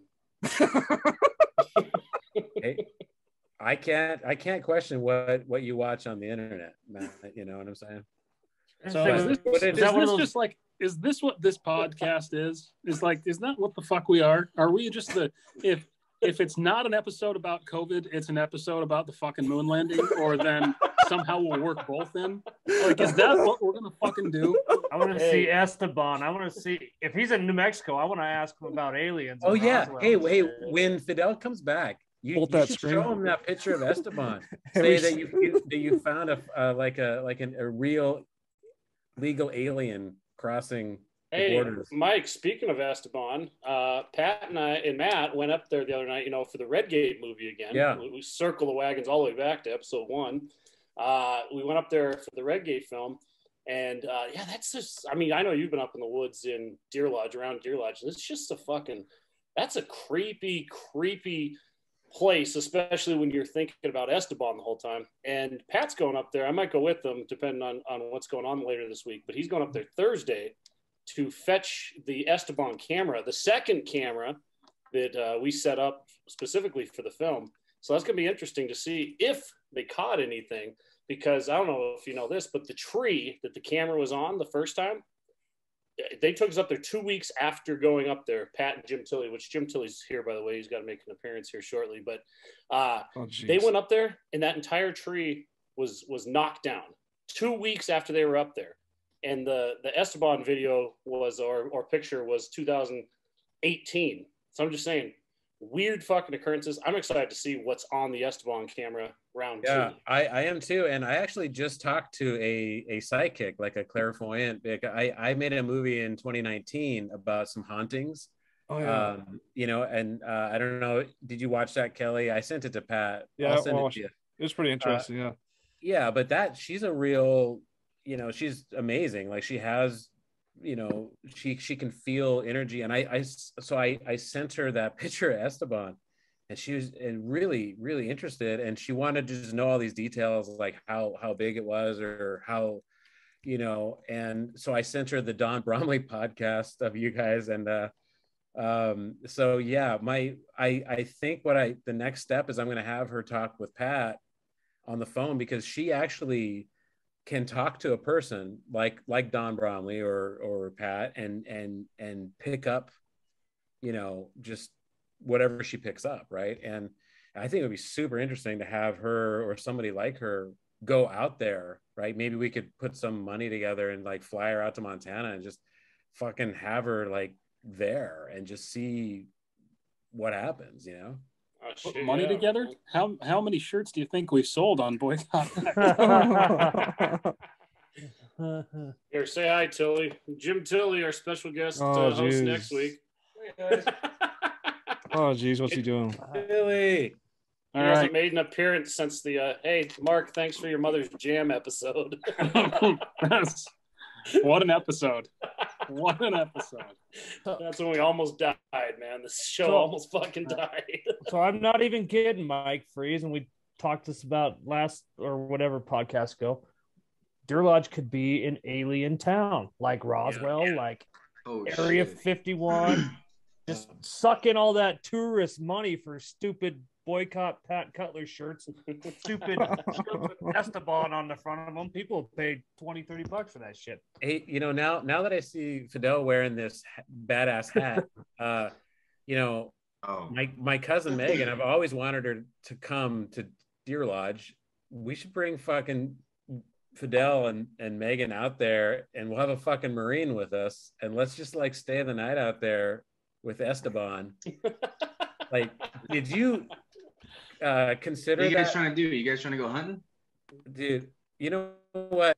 I will tell you the whole story of Esteban, Fidel, or maybe Pat should tell you, but this is some crazy shit, man. There's a lot of paranormal shit around Deer Lodge. And yeah, go ahead. Bigfoot. Check this photo out. This is an alien. Well, this is off a hunting camera that a friend of ours had set up. It takes 3 photos really quick. So this is the first photo. And the second 2 photos was black. It was moving so fast. So it's like it's camping animal. It's just really. I'll show you the photo. It's really fucking weird. Were never able to explain exactly what this thing is. I believe Bigfoot's real, man. One of my Marines, he was my roommate. He told me. Oh, let me see. What the fuck? It looks weird. It's and again, it's moving so fast. The other 2 automatic shots didn't catch anything. It was just black. It's pretty humanoid. It's really interesting. And that's a trail cam, and it I think Don Bromley, so he's like a hunting outfitter guy, and he said that these things take bursts of 3, and he says that even with fast moving animals, you always get at least 2 frames, and this is just 1 fucking frame, and the other 2 frames were dead, and I guess his camera was fried afterwards, right? And like a bunch of weird shit, and if you really look at it, it's like there's just something off about it. Like it just doesn't look like it's because watch the Don Bromley episode. He's not a fucking like I would not say that he's like a graphics designer or any kind of a Photoshop wizard or It looks like the Tesla robot, right? It's something, man, and it's just really interesting because Patrick can tell you a little more about that Red Gate area because this is not the first weird thing that's happened there, and Pat's making a movie about it. Yeah, in the process it's of called Red Gate.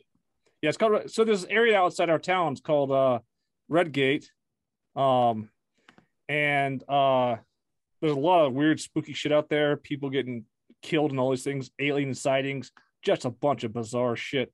So I've been doing an investigation in this whole area, and it's just the more stuff I've investigated. I've done this whole film about it, and it's going to be released here sometime here in the fall. But the more shit I've investigated, the more bizarre shit has happened. So I came across that alien photo, all kinds of weird stories of stuff that happened up there. But it's just really spooky shit. It goes from paranormal to just like ghost type shit. It's really fucking bizarre.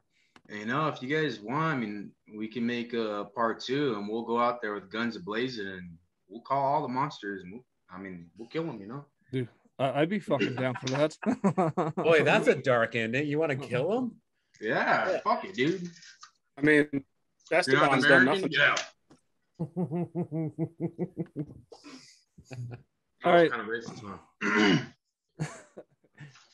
All right, Mike. I can get an online psychic here that will do a reading with me for $125 for an hour. Oh shit! Okay. Should I book her and just talk about Red Gate? Well, maybe you should, and then we'll have Jules come on, and then because she's like really intense, but I mean. Oh shit! Hell yeah! What the fuck is going on there? Oh. See, this is the weird shit. We're talking about Esteban. Yeah. And we got Jimmy Tilley hanging around, like lurking right next to Kelly somewhere. I've never really.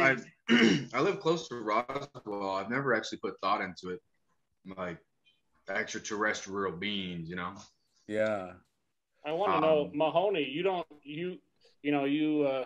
don't believe in the moon landing, but we believe in aliens 1,000%. Does that boggle your mind?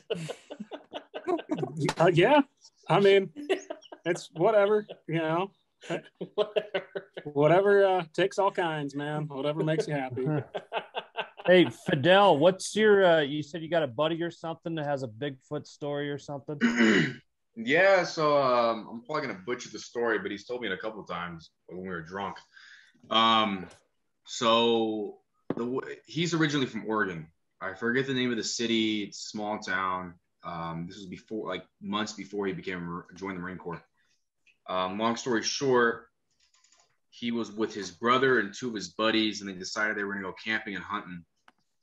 I forget what they were hunting. I think it was just small game, but I mean, you know, the fucking like Oregon, their trees are just insane. Their forests are insane. So I guess the first night they got there, they decided they were going to hike around 2 miles out away from the trucks just to get to the campground. They pretty much went off the trail into the middle of nowhere. They brought their guns out and they decided they were going to pitch their tents and they were just going to relax for the rest of the night. So they did that, you know, and as it was getting dark, the sun was setting. It obviously becomes more darker inside the forest when the sun sets, so you don't get to see the sun set. They were saying that it's pretty normal to hear a bear out there from what he's told me. And he said that they were just like eating their dinner, like cup of noodles and all that shit. And they said he heard the most bizarre. He's an older man. He's like older, and it's in a sense of not too many men are above 20 in the Marine Corps when they joined. He was like 25. And he said he heard like this perverted, scary noise, like a gorilla and a bear mix, like I can't even mimic it.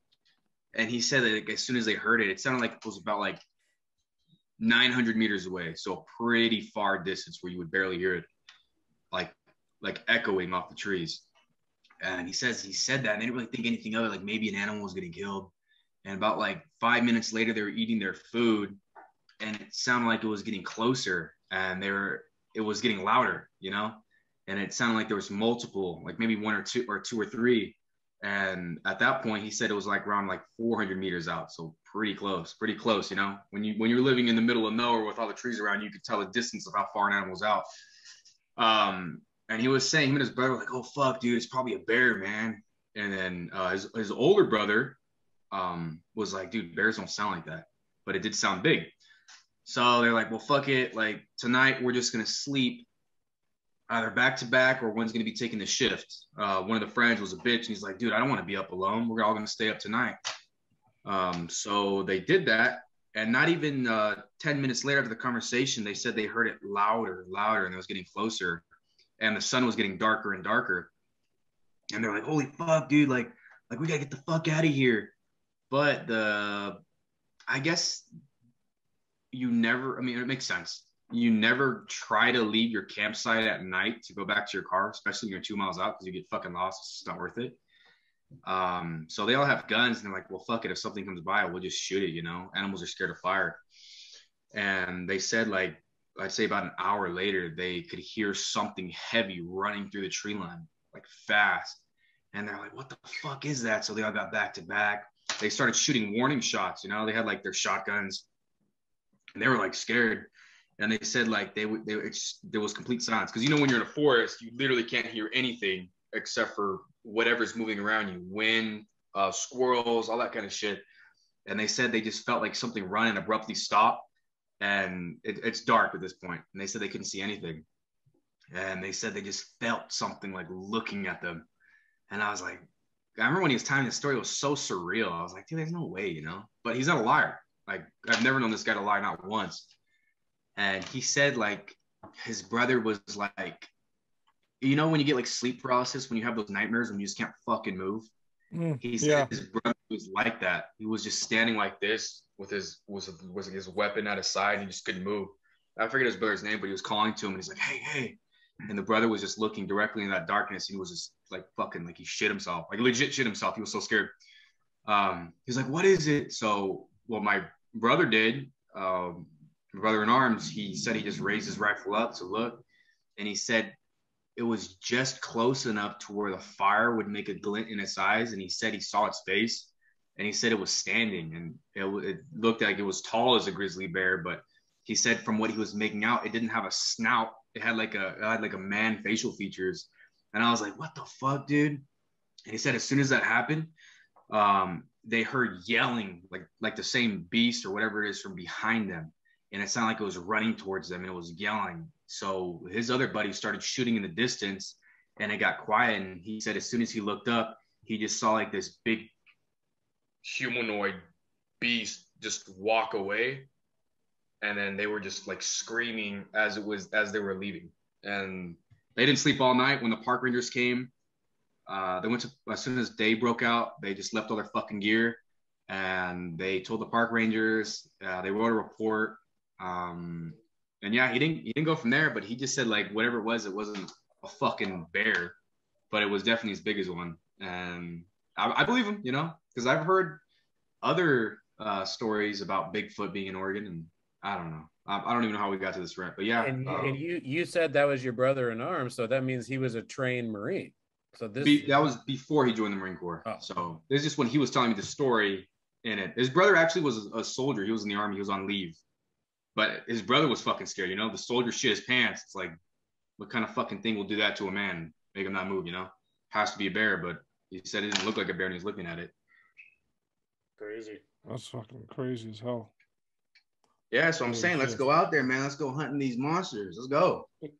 Fearless, dude. Yeah, well, there was a certain film called Enigma that I think we should teach you about.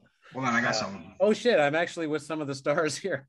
Wow. I want to do an episode where we I gotta figure it out. We just sit here and we just watch Enigma, but it's stuck on the Enigma screen or whatever in the Enigma audio, and it just gets our comments as we watch it.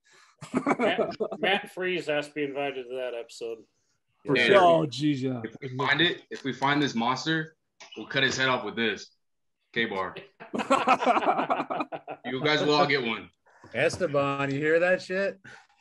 Esteban. Yeah, this is the Marine Corps knife of choice right here. Boom. Hey. It's a Tanto blade. Look at that. Yeah. Oh, nice. Hey, Mike, maybe Esteban came back to the United States on the craft that went to the moon and landed there. Well, yeah. I mean, it makes sense because the craft that went to the moon was, I think, 1/8 inch, thick pin. Yeah, pretty amazing how they fucking stuck the landing on the first time. It's unbelievable. They stuck the landing. Hey, Hollywood can do some amazing things, Mike. Hey, by the way, I'm saying all of this out of admiration.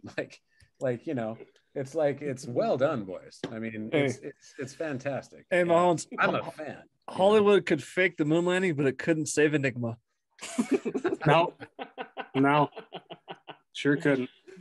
All right, I think we're gonna round the horses here. Round them chickens up. All right, wait, give Matt a second here. But yeah, Mike, I just called, or I didn't call. I'm gonna contact a psychic as soon as I get off of here. I got one lined up online from a site that I use for different things. Are you gonna call one of those fucking 900 numbers? No, this one's online. It's from a legit site that I use for a bunch of different things, and it's the money it takes is very small. So I'm just gonna write her just this long paragraph or whatever, and then supposedly she has really good ratings. So supposedly she'll come back with me, and I'll just share what she comes back with because she has really, really good ratings. Like everyone says, like she tells stuff that actually fucking comes true and stuff. So I'm gonna write to her about Redgate, about the alien stuff, and let her know what I'm doing and stuff, and just say, so what else am I missing to finish this film? I don't know if I want to know the answer to that at this point, but so she's a cheap psychic. So you're getting her off Wish.com. It's a really reputable site, and they have like a lot of worldwide reach. It's Pornhub.com. Perhaps you've heard of them. But it's pornpsychic.com. Yeah, dude. All right, let's round the horses. So Matt, I'll go with you first on your final statement on tonight's episode. Oh, good, because that was my last beer, so good thing. I don't even know we were drinking tonight. Yeah. Always. So yeah, I guess a lot of good things said, and like a lot of good information I heard tonight from Fidel, our guest here. I think this is a really cool episode, and I actually was just telling the Bigfoot story to someone over there. So That was the only thing on my mind. And now, like I've said before, I'm probably gonna Google Bigfoot and stay up till 2 a.m. Rounding them horses. All right, Kelly. Yeah, thanks for coming on. It's a very interesting episode, and it's a very nice perspective to have someone that was actually, you know, in the Marines and things. So, you know, you have credibility in that realm of the world, and that's really interesting. And I just want to say, you said you were going to send us all one of those knives. Well, instead of that, can you send me some of the acid your friends are that saw that the Bigfoot thing happen? Yeah, I'll look into that, man. I'll look into that. That sounds like good shit, man. Dude, they had to be tripping on multiple things, man. Crossfading, man. Mushrooms, LSD, acid, the whole nine. All right, Mike, your final thoughts? Yeah, thanks, brother. Thanks, Fidel. Early on in the episode, you were trying to think of a C word. I think the word was camaraderie. What you were talking about, how you know, Americans come together always. We might take 10 years off. We might. I mean, it was mentioned earlier tonight, 9/11. That was probably the last time that we were just so close together, and American flags, and people were really, really feeling it. And we all want that again. And it sucks that maybe it's going to take some more bullshit or more wars or whatever. And, you know, if you wouldn't have got out of the Marines to go join the Border Patrol, you might be in Afghanistan right now, you know? And so, you know, there's a lot of people like you in our country and all over the world that fight for the Allied forces. And yeah, so I feel good talking to people like you and you know, just speaking personally, you know, you always raise my game a little bit more. And yeah, hopefully you can come back on, and you know, maybe we can do a real drinking episode where we get drunk with a Marine, you know. Oh yeah. I wasn't drinking. I think 50% of people might have been drinking on here. So I'm going to Mahone's final words here. I just want to say, Mahone's, this week was, you missed the end of last week's podcast. We were actually going to talk about the power of a woman's vagina was going to be this week's conversation. But of course, when we got such better stuff, we switched it up. But next week we will be talking about a lot of stuff like that. Sex, Pornhub.com. I'm not even fucking joking. That is the next episode. Like, whatever you tell me, I don't think it's a joke. But thanks. I'll echo what everybody else said. Thanks for coming on here. I wish more people like you that actually had the experience had the platform to talk, instead of the blowhards who are in people's pockets and who no one really trusts, or, you know, don't actually know what the fuck they're talking about. So it's really good to have that perspective, especially because I've tried to unplug from it. I kind of want to read it, some about it, but then I was like, I mean, you know way more than I would, because you have that real world experience. So again, thanks for everything you've done. Thanks for coming on here. And I'll leave it to Pat to try and land this on his first try. Good callback. Yeah. So yeah, Fidel, I'm going to give you the final word here tonight, and you're going to end the show for us here tonight. But yeah, thanks again for coming on, and we appreciate everything you do. And go ahead with your final statement of the night. Okay, sweet. Hey, Patrick, brother, I really appreciate the invitation, and Michael for encouraging me to this. When I first thought of it, I was like, man, I don't know what I'm going to say, you know. But you know, you guys are a hell of a group, and I'd definitely be excited to talk to you guys more. I mean, fucking even go hunt Bigfoot or something. But yeah, I just want to leave it with this. One of my brothers said, and you guys might know him, Tim Kennedy. He's done everything. Oh yeah. He said, we have the most powerful military that's ever been a part of this species, and that's the U.S. American military.